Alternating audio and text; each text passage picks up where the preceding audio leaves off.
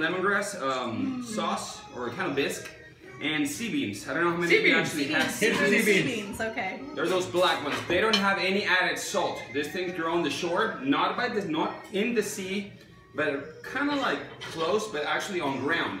They grow on this kind of like, they look like stones or like big eggs or something like that.